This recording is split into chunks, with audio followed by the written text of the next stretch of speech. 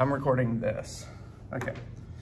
So today we're going to talk about these two papers on TEV protease. So the first one, I think it's the original TEV protease, release of proteins and peptides from fusion proteins using recombinant virus plant proteinase. It's definitely a mouthful. Okay, so, TEV, get a better one.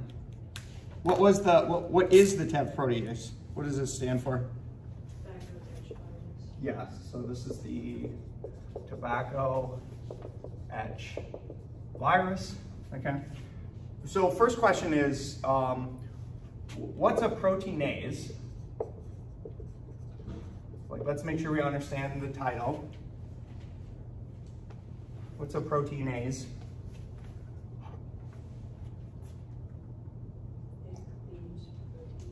Yeah, this is no different. We covered this last time. This is no different than the protease. So proteinase is a protein that finds other proteins and cuts them, cleaves them. That's what protein is. Okay, so next question is, why would a virus have a proteinase? What do you think? Take some guesses. Probably when it tries to infect healthy plant cells, it would probably use these proteins to cut the healthy plants proteins. That's a good hypothesis. Often that can be the case. So a virus might encode a proteinase or protease to cut host proteins, and by doing that, you might be able to hijack certain parts of the cell. Like if it was highly specific, it might have some target. That's a good. We're just kind of collecting thoughts here. That's a good thought. That's correct. Why else do viruses perhaps encode proteases?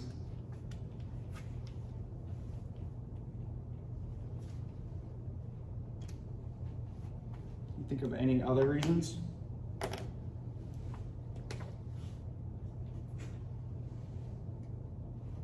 So sometimes virus genomes are encoded in essentially one long ORF, and sometimes this is called a polypeptide. So not all viruses, but some viruses genome looks like this, where there's a promoter, and inside this, there's just a giant fusion of separate proteins. So imagine this was a virus that encoded 4 proteins, A, B, C, and D, in a single ORF, a single open reading frame. And sometimes one of these is a protease. This is just a theoretical example. And then when this thing gets translated by a ribosome, it'll make some giant protein, right? And let's say this part of the protein is A, this part of the protein is B, C, D. And the virus wants these proteins to get cut apart so that they can be separate. And so sometimes the protease will come back on itself and it might cut here and here and here. And now all of a sudden you have 4 separate proteins that are able to kind of go do their thing. So oftentimes a virus protease encodes what you might call self-cleaving, or sometimes this is called a maturing function. Maturing. It's taking this peptide or this big protein and it's maturing it to its final form. So that's another reason why viruses sometimes encode proteases. And there's another one. Any other? Can you think of one final one? Or one final thought?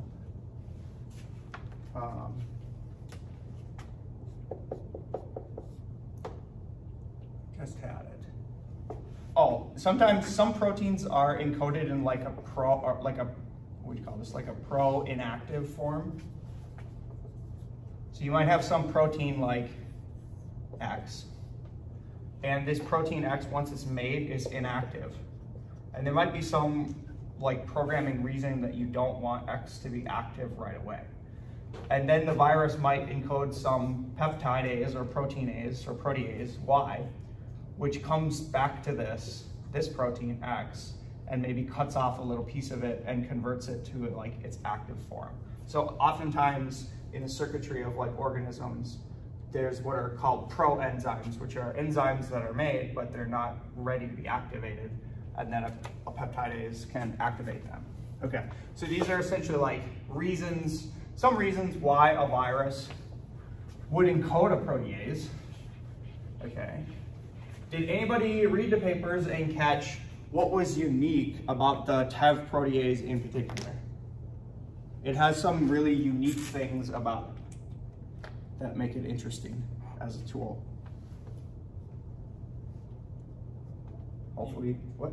Do you mean like when they were using it, like implementing it into what they were doing? Or Well, in the introduction, so in the introduction of the article, they say this is protease comes from this virus, and it has these unique features. It's not insensitive to protease inhibitors.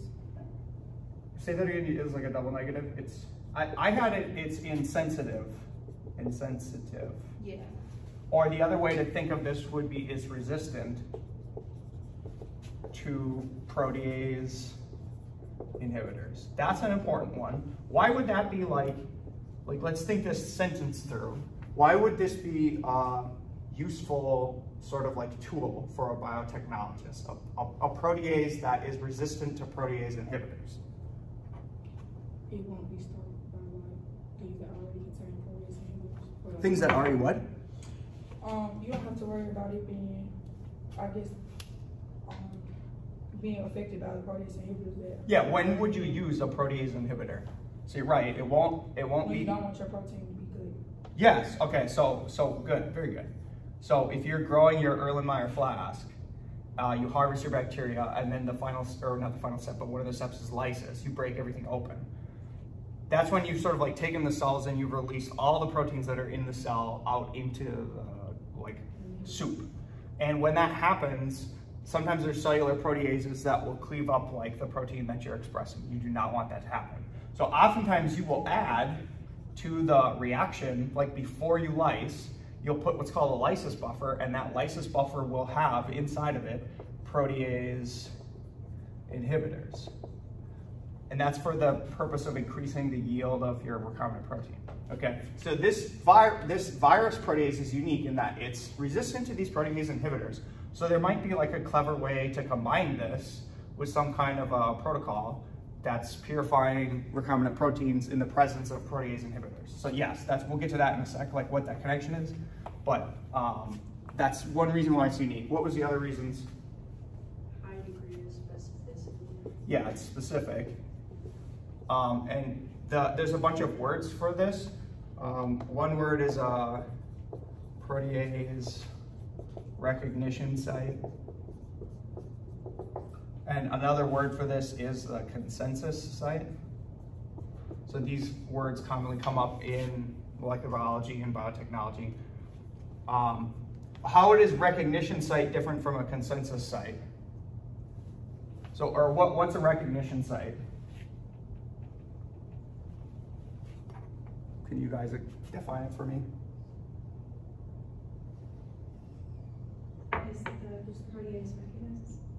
Yeah, but like give me specifically like what when I say site, like what does that translate to at the molecular level? Yeah, there's a sequence of amino acids. So the sequence for this one is E, N, L, Y, F, Q, and then there's this little triangle. This is direct from the paper. Actually, it's okay. So let's decode this like recognition site. So this is a recognition site. Recognition site means it's like that's a specific sequence of amino acids that protease recognizes. So where does the cleavage happen if it sees this string? This is a string of amino acids. Where does the cleavage happen?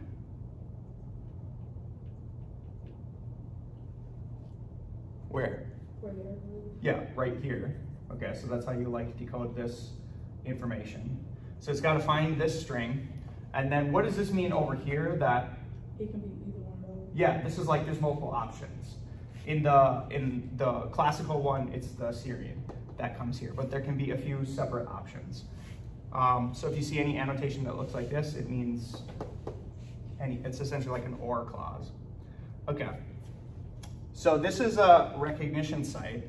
What's the consensus sequence? Did anybody find that in any of the papers? or remember it, or see any reference to it, or know how it would be different from a recognition site?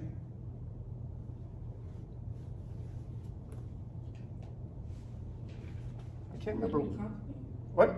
Would it be the complement of it? No, there's no complement to protein. Okay, so don't confuse protein and nucleic acid. There's no complement to proteins. There's only complement in nucleic acids. Are consensus sequences only created from nucleic acids, or do people also do amino acids? There's DNA. There's DNA consensus sequences. So, but the consensus would just be like the most common. Yes, so the consensus site is the recognition site expressed in sort of like most common language. That's a good way to say it. So the actual consensus site is E, X, X, Y, X, Q, S, G. I think that just that. So this is the consensus sequence. So this means that this protease, it's normally like it's best cleaving this recognition site. This is what it's looking for. But this is the consensus sequence, meaning if you have any other amino acid here besides N or L, like it's still gonna cleave that.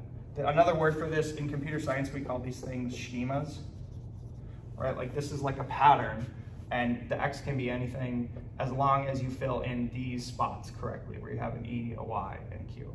It'll cleave. So that's the difference between like a recognition site and a consensus sequence. Along with Bella's question, just like a tangent, there are consensus sequences for example, for genes. Like if you compare orthologs, like gene 1 compared to gene 1 from say like chimps, you can develop these consensus sequences where certain residues are conserved and other residues can be whatever they want. That's the other context you see it. How is it so highly specific when there's so much variation in the consensus sequence? This is actually a pretty complex schema. Like there's only 3 that it needs to be, but it's 3 out of 20 and they're in very specific positions. So this is, I would not call this as like a broad, this is actually very rigid in terms of like what it can cleave. If you saw, for example, contrast this with trypsin, what's the recognition site of trypsin, which is another protease that's used in biotechnology? Does anybody know? Or can you Google it quick? You don't have to Google it, I can just tell you. It's K's and R's. So all this protease does is it just finds positive residues and cuts. So this would be a very, very broad cleaver. And this would be a highly specific cleaver. Okay. Okay, so that was the other thing that was like utilitarian about it, is it has this very specific consensus sequence. The final other thing was that it tolerates changes in pH. Why would that be useful in a biotechnology context? So you don't have to be as worried about like the different buffers. Yes, it'd be perfect, the different buffers. As you go through the recombinant protein expression protocol, it's like a chain, and at these different steps of the chain, you're often like changing the buffer. And so a protease that can function as properly within all these different buffers would be super useful. So these are the reasons why it's unique and why it might be useful. And it has become a common tool that we're going to be using in our lab. And some of the postdocs that I worked with used to do this. Okay, so did anybody catch what they were doing with it, why it's useful? They were using it to like only make the purification process, I guess, smaller than what it, like what was the other name of the one they were using before this? Let's broadly say they're using it to improve a purification process. Like I would agree with that. I don't necessarily know if it makes, I think you said it makes it shorter. I don't know if it makes it shorter. They said it was like a 2-step. They didn't say it was the shorter. actual protocol for the purification at the end Is shorter. Like Okay. you have to, yeah, because you don't worry as much about washing it. Yeah, okay, so you're gonna improve purification processes, and I guess I would think of one of the reasons that you use this is to improve the, what do you call it, the purity. Like you'll have less contaminants if you do this process. So how are they using it? Like what were they doing? So this is correct, like, but what were they doing with it? Like they were using a plasmid, the PGEX. Okay, so we have a plasmid, PGEX. I already went over this one. Talk to me about like what PGEX is, or how it looks. This was actually a figure from the paper. It has a lock repressor, It's got the margin of replication, Yep, keep going. and then a selectable marker for ampicillin. Okay, keep going. You still haven't hit the main interesting thing. The TAC promoter. So it does have a promoter, and I think actually this promoter is controlled somewhere upstream by the LAC operator. Okay, and then what do they have here after the promoter? A GST. This is a GST tag. Okay, so there's going to be a start codon here after the promoter. There's a GST tag.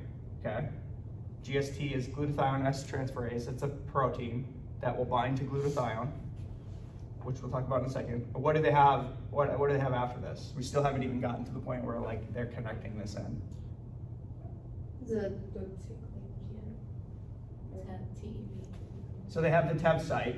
So that was, I erased it. It was, it's longer, but the actual consensus is E, X, X, Y, X, Q, S. And it'll get cut there. So they insert this in the codons, of course, the codons of the DNA. Okay. And then what's here? Right here. the restriction NDA nucleotide. A multi-cloning site with some restriction enzymes, probably. Okay, so they've inserted this. Now, like, explain to me, like, why is that useful? Yeah. Okay, so the GST tag is used so you know you can like purify through. So, okay, so let's just slow down. So hold your thoughts. That's good. So first, if we have a glutathione is I think a chemical. Somebody fact check what glutathione is, but they bind it to cephalose beads. So it's cephalose coated with glutathione. You make a column, and any protein that has this GST fused to it. So if you have any construct that looks like this, it's going to produce a protein that looks like this. And if you run this over the column, this will bind, right? This is just classical affinity chromatography. It'll bind like that, and you have everything bound. And then after, if you want to get rid of all the contaminants, right? You just wash. You just continuously wash. Everything washes through that doesn't bind. And then when you want to elute, get the protein off in its pure form, you can just add glutathione. And the free glutathione will release the protein, and then it will come off and you can collect it in a tube, right? So that's classical affinity chromatography. So now finish your thought that whatever we clone in here is going to have the GST. And so you will be able to recover it essentially, well, kind of easily through using affinity. Yeah, so okay, so in this case, let's say we clone the gene X right here. Now what the protein is going to look like is it's going to be X with this little cleavage site, and then it's going to be GST. It's going to look something like this. This is going to bind, and then you said if you add TEV, what will happen? I said you will be able to release the protein. Yeah, so in this case, if you add the actual TEV protease to this column, now it's going to make that cut, and now once it's cut, X is no longer bound to the column, and so X will pass through the column, and you can collect it. Okay. What did they do? But how can this be? So this is a one step. This would be a one step, and it probably does improve the purification of one steps. How would it improve? So hopefully I can erase this. Everybody's got that.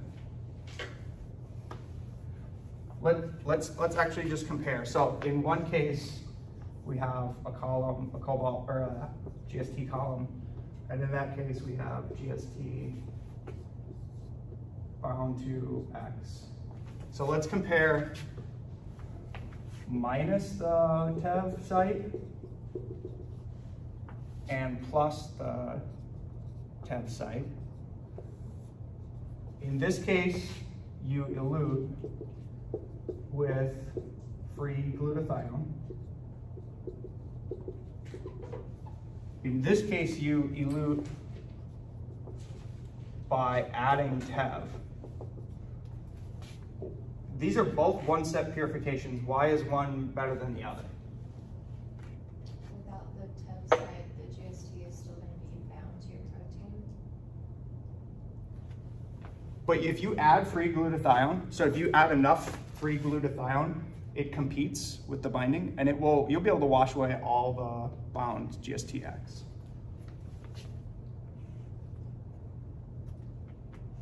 Why else? So there's actually a reason why this one is better. Try to think of like why is this one might be better?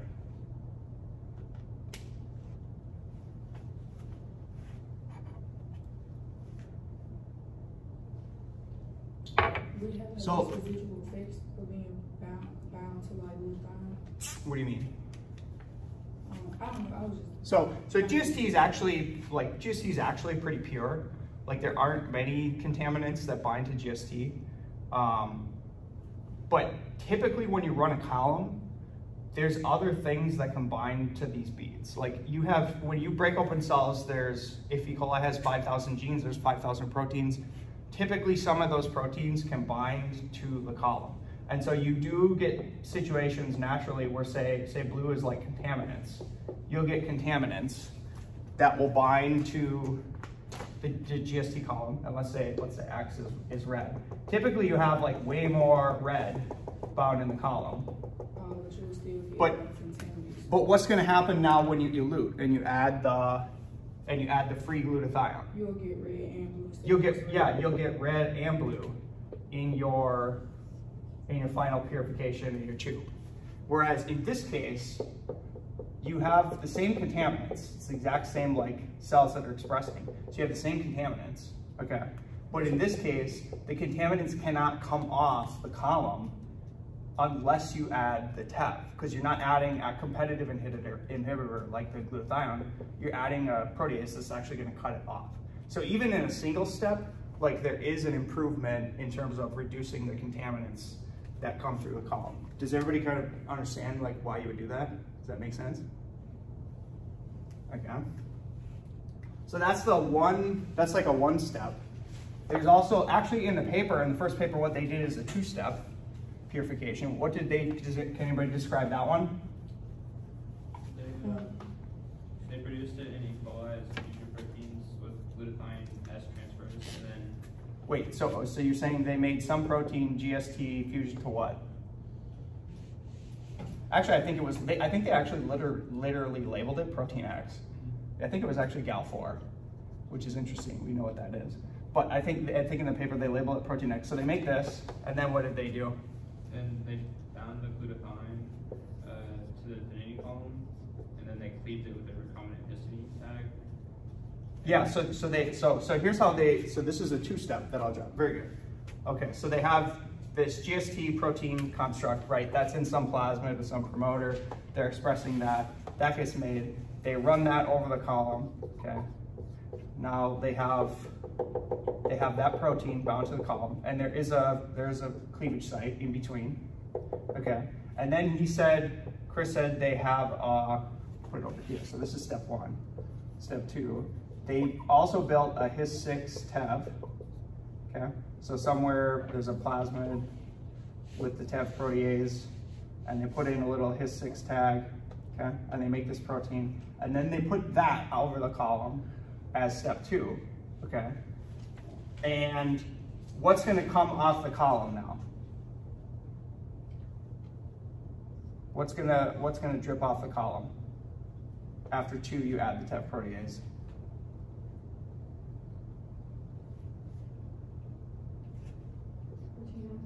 Yeah, so remember you have the GST fused to protein X. The TEV is going to cleave. So one of the things you're going to get is X. It's going to be coming off. What else is going to come off the column? Yeah, you're also going to get the TEV because the TEV has no tag. It has a tag, it doesn't have the GST tag. So the TEV is also going to come off, okay? And then they take this is the first column, and then they take this and they run it through a second column, which is what? What? Yeah, it's nickel. So you have a nickel column. And in this case, when you take this input, what sticks and what runs through? In this case, this is tagged. So now the TEV is going to get stuck to the nickel beads. And any other contaminants, we'll go through that in a second. But then the X should just pass straight through the column. So in this case, you're running the TEV to elute the X, but both come off, and then you're running a second column to remove the TEV. So this is the two-step. It's a little bit longer than the first process. But we typically, if you run two columns, you're often removing more contaminants. You can get more pure cultures. So there's various like schemes for this, right? Like this, depending on where you put the recognition site and what you put it on, etc., and what tags you mix together. But you can set up things where you can improve a single column or a double column to get better purity and yield. Okay. On the single column, they just added a GST site to this TEV 7 protease. And they could have done that same process in one step. You're saying make a GST TEV, and then you have a GST recognition site X. Do it like this, and then then in this case, in theory, they would not have to run the two column. But wouldn't it be? But the nickel to bind to the tail? we need what? It will because the GST on there. Yeah, so like that's what I mean by like there's various schemes, various ways. I don't know why they settled on one in particular, but typically you would try some, see what works best for you. Do you remember if they said they let it sit in the column when they were incubating with the TEV, or if they just ran it over with it after they had it in there? I think they were actually doing these in tubes like you do. Yeah. I don't think they actually had a column. Well, I think when I read it if you closely. run it over, like the TEV over the column, I don't think it would have enough time to interact with all the proteins. That was my Well, I don't know about that because enzymes are like fast. But you can also like just put the pin in the bottom and then let it sit in there instead of. Yeah, I think that would be better to like incubating incubate. it. Yeah, you could close the column off and then you could just like incubate. Okay, let's see. How much time do we have left? 20 minutes. 20 minutes, okay. We might come back to that. Let's go to the second paper, okay. So does everybody kind of understand like why at least the TEV would be useful like in biotechnology? Okay. So what's the point of the second paper, which was the Dudna paper? That it created a mutant NIA probe that resists the auto protease. So after people started using TEV, like I'm not an expert on the history of TEV, but according to these two papers, like essentially TEV became very popular, and people started noticing some things about it. So one of the downsides, so this would be the cons. One of the cons you said was what again? The auto proteinase feature. The auto protease feature. Yeah, was the self-cleavage. So in the natural context, TEV protease has some kind of self-cleaving activity, which I can't remember if it activates or deactivates or lowers the activity, but it's got some autocatalytic, another word for that is autocatalytic activity where it cleaves itself. So in the data for that actual paper, how did they show you that was happening? Do you remember? So in actual, so they had an SDS page gel. There was some SDS page gel. How did they determine that it was cleaving itself? So like in a different range. one lane would be like clarified. Okay. Don't tell me the different lanes. Just tell me like what was the very specific result that they saw. They noticed that the bands. They what? They noticed that the bands were like were cleaved before they had added the protease. Like it cleaved itself. Like they had to notice that. You're not describing it well though. I'm sorry. I'm trying. Like I know you're right. Like, I know you understand, but like you have to explain it in better words. Like so we have one band. Well, if that band cleaved itself, it would be two bands. Yes. Good. So somewhere in these figures, like there's a figure where you see this. Okay.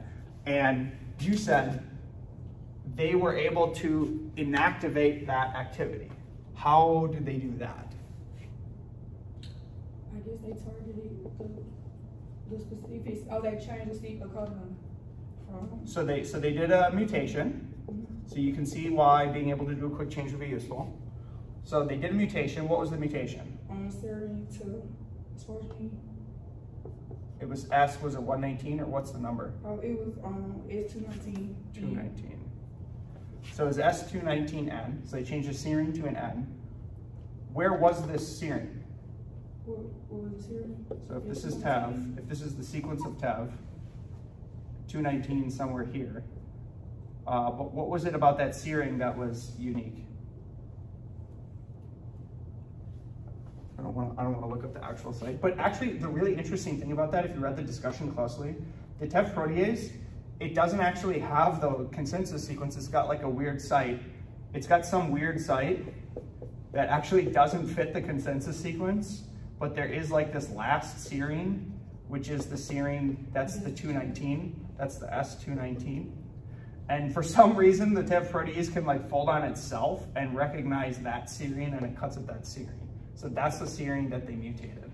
How they knew it was that serine, I don't know. Maybe somebody identified that earlier. But so they mutate that serine, which was the recognition site inside of the actual TEV gene.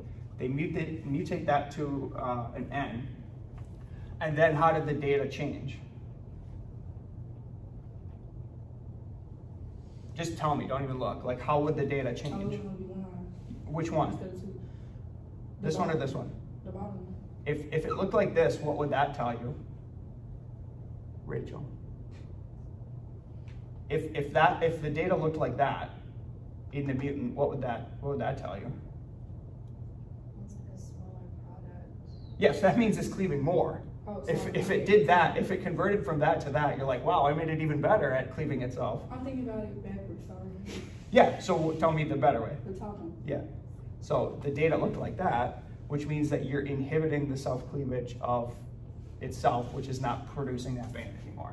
That's how you're actually able to like tell that they did that. Okay, so that was one of the cons of TEV protease that they sort of like try to fix. What else did they try to fix? Or what else did they know? What was the purpose? They wanted a more efficient. They wanted to produce larger quantities of. You wanted a better yield, yes. What was the problem with the original yield? They resulted in the inclusion bodies. Yeah, okay, so what's an inclusion body? It's What? not soluble. Yeah, inclusion bodies are just like aggregates. That's an actual term, aggregates. Aggregates are when proteins precipitate and they bind to other precipitated proteins and you just get these clumps. Okay, those are inclusion bodies. So if you express something that's insoluble, so that's the actual way to phrase the problem, is they were not getting a good yield because it was insoluble. And it's just forming these inclusion bodies. And so if you try to do like a nickel pull down or something like that, nickel pull downs rely on running liquid over the column, which means anything that's precipitating, that's not gonna work in that process. So I think they say something like 90% of the protein was in the insoluble fraction, which is the inclusion bodies. So it's not soluble, so you can't run it through a column. Or if you do run it through the column, you only get a 10% yield. So then they developed like a whole new purification protocol to purify the protein from the inclusion bodies, which involved like a denaturing process. And then they renatured, which means like if this is the protein, just in case people don't understand, denaturing would mean to like remove its folding pattern into the primary structure, and then renaturing it would be putting it in a new buffer where it can come back to its original conformation. And that worked, and they compared the yields and the activities. So they got a much better yield. But did anybody actually look at did you look at this cleavage data? So when they compared it to, so this is I can't remember what figure this is, but this is lanes 3, 4, and 5. And I think this is an SDS page. And in lanes 3, 4, 5, you see a pattern that looks like this. So you see a pattern that looks like this. What was lane 3? The control. First, what are these bands? What is this that they were testing? The NIA pro. That's up here. That's what they're changing. That's what they're changing. So here, these 3, 4, and 5, these are different types of TEV protease. But that doesn't answer my question of what was this? What was this that they were looking at actually? What is this protein? What? The protein. What is this protein? That is not TEV. It's not TEV. Anybody else? Did you look and try to interpret the data? Is it the XA? It's not I think the XA is an enzyme. It's not an XA enzyme. Like, what are they looking at when these bands change? What's happening? Like how much was cleaved? Cleaved of what though? That's the important thing.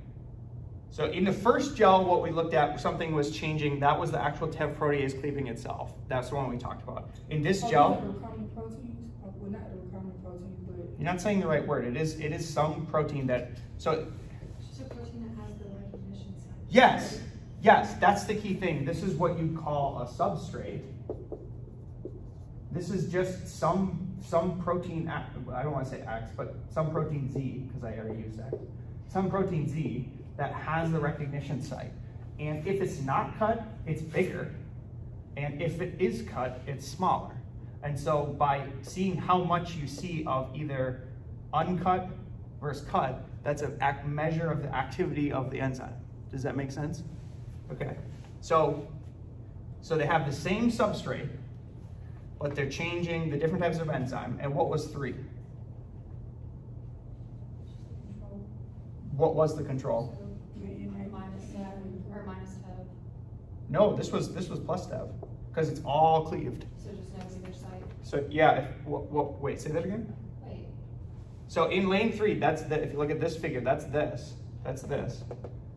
This was giving 100% cleavage of that substrate. What was that enzyme? NIA pro. Yeah, that was a TEV protease it was NIA Pro. That was a TEV protease that they bought, I think, which was His6 nickel purified. So they bought this one, and that's the activity they got. Okay, and then what was 4? wild type. 4 was the wild type TEV. Okay, and it looked essentially like this. Which means that it's cleaving most of the substrate, but not all. What was lane 5? The actual, like the thing they determined, like the serine to. That was the mutant.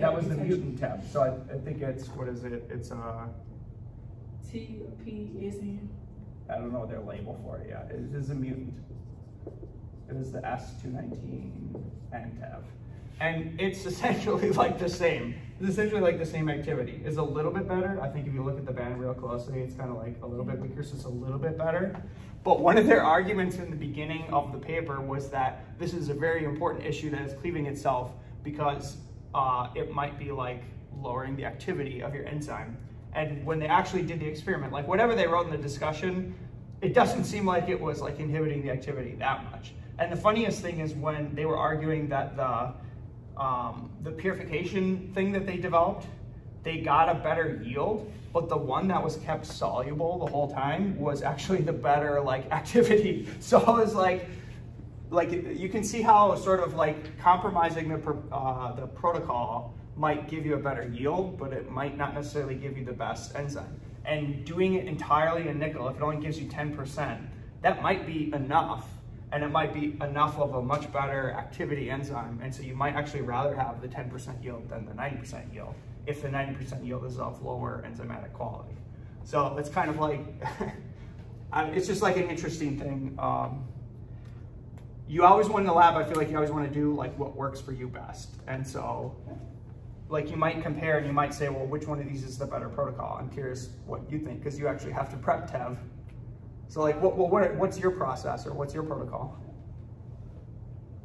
Not this at all. Their buffers are different. Like, Okay. I mean, almost every single step is different except for the temperature, and then they induce at And these- 0.6 OD instead of 0.7, and they use Yeah. the same media. But And these are 20 years from now. Like Yeah. these papers are 20 years old. So like, I'm sure like how they do it now is a little bit different. But Okay. Dr. Petrov, the only thing that he warned Yeah. me about was its insolubility, but all of that. So he can said be- the same thing. Yeah, but all of it can be adjusted with like simple salt concentration changes. I see. So they kind of have worked out like a better protocol Yeah, you to just be add a more little bit soluble. more. But that's through a process. So the way that people would figure that out is that's through a process of many people purifying TEV and trying to like change the protocol, figure out what's the best way.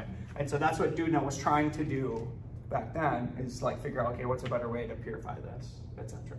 So that was the context of the papers. Any questions or problems?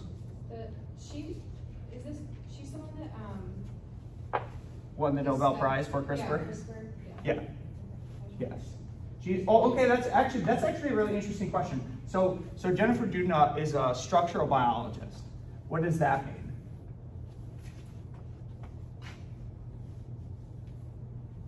What's a structural biologist? Would it be similar to like Really? the geneticists or something? Wait, similar to what? I don't know. 'Cause I- Structural, what do you think of when you think of structural biology? I would think of like cell components and stuff. oh, Yeah, the structures of like cells. So have you guys ever done YouTube and you watch like some complicated like protein and it's like a machine and there's pieces that like move?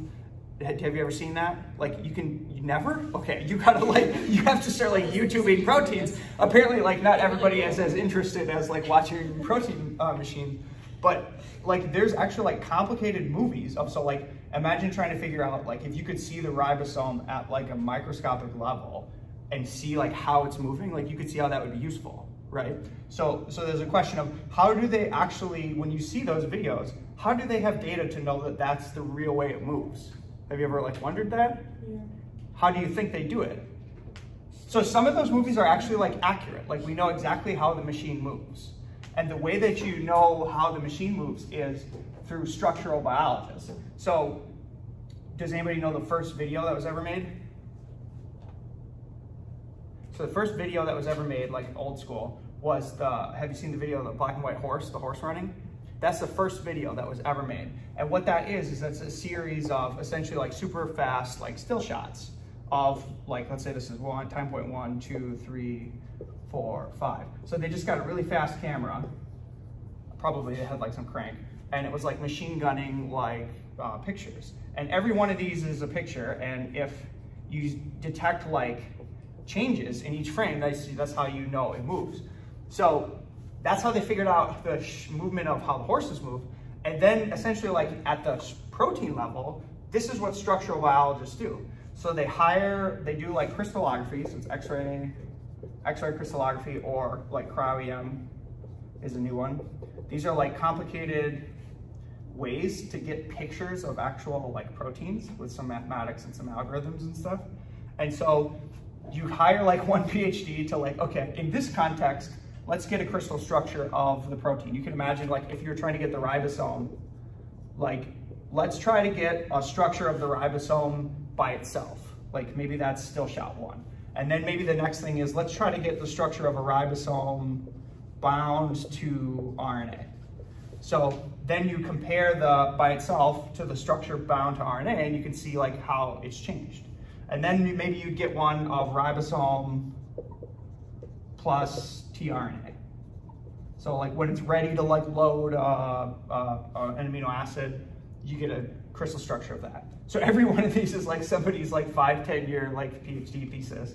And then once you've done enough of them, you can string together like a movie. That's actually where those movies come from. And so anyway, back to Jennifer Doudna. She's a structural biologist. She studies proteins, their shapes, their structures, and how the structures actually impact like the function. And so if you were a structural biologist, why would this technique be useful? Like if you're gonna be taking snapshots of proteins through crystallography or cryo-EM, do you need a lot of the protein or a little of the protein?